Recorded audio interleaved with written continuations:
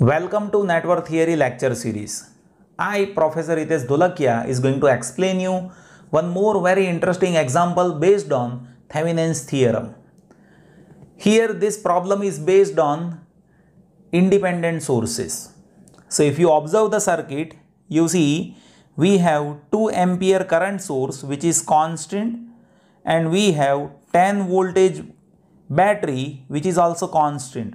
So I can say these sources are independent sources, and our question is to find Thevenin's equivalent network.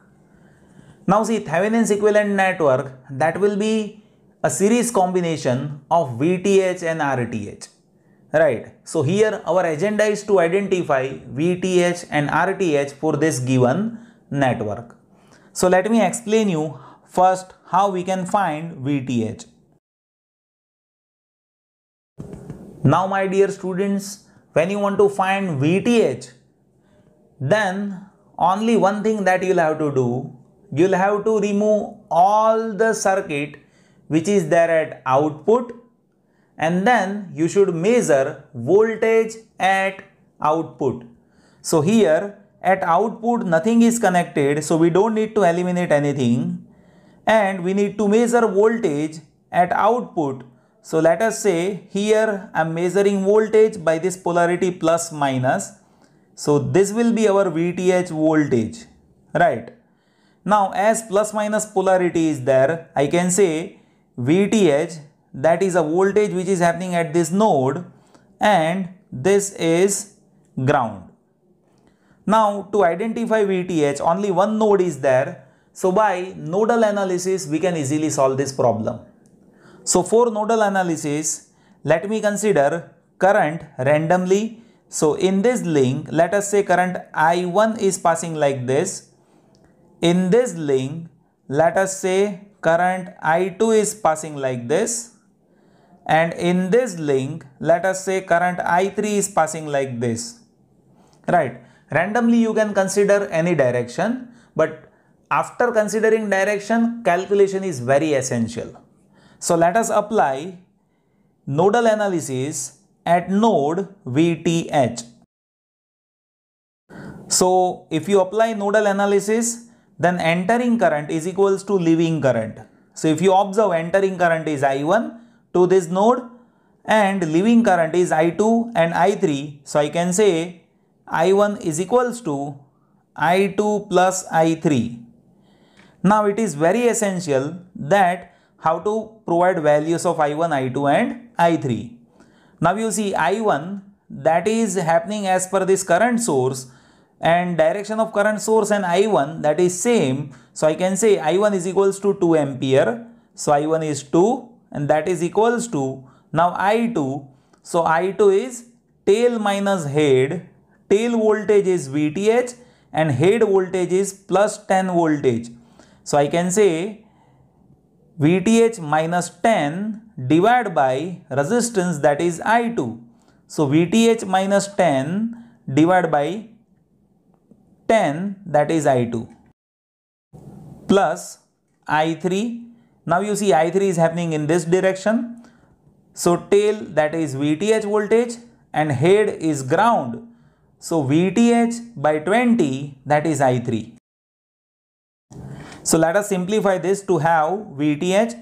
So 10 by 10, so that is 1, that will go on other side. So 3 equals to VTH common into 1 by 10 plus 1 by 20. Now if you further simplify this, then this will be VTH into, if you take LCM, then here 20 will be our LCM, right? And here will be having 3. So I can say VTH, that is equals to 20. Now let us calculate value of RTH. Now my dear students, whenever you want to calculate value of RTH, then you will have to see first what type of sources are given. Is it independent source? Is it dependent source? Right. Now here you see we have independent source. 2 ampere current, that is independent source, and 10 voltage battery, that is independent source. So for independent source, we should be having voltage source as short circuit and current source as open circuit. So here I need to replace this current source as open circuit. So I am eliminating this, you see,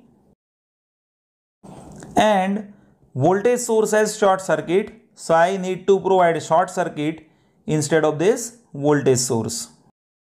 So this is the basic thing which we need to follow. Voltage source should be short circuited and current source should be open circuited for independent sources. Now here we will be having RTH at load, and simply we can have RTH as per this parallel combination. So I can say RTH, that is 10 parallel 20, that is 10 into 20 divided by 10 plus 20. So that is 200 by 30. So that has to be 6.67 ohm. So now I have RTH as well as VTH. So I can have Thevenin's equivalent circuit as per series connection of VTH and RTH. Let me show you that. Now you see here we have terminal A and B. RTH is 6.67 ohm and VTH that we have calculated, that is 20 voltage. So VTH is 20 voltage. So this is how we can reduce complexity of circuit by using Thevenin's theorem. I hope you have understood this. And in next few videos, you will be getting few more examples related to dependent sources, right? And those examples are very tricky. You should see that, as in that there is a little change in calculation of RTH equivalent, and if you see that change, then it will be easier for you to understand all the network which is there in terms of resistance, inductance and capacitance. I hope you have understood this. And if you have any further queries, just place that in comment box. I'll be definitely going to solve your queries. Thank you so much for watching this video.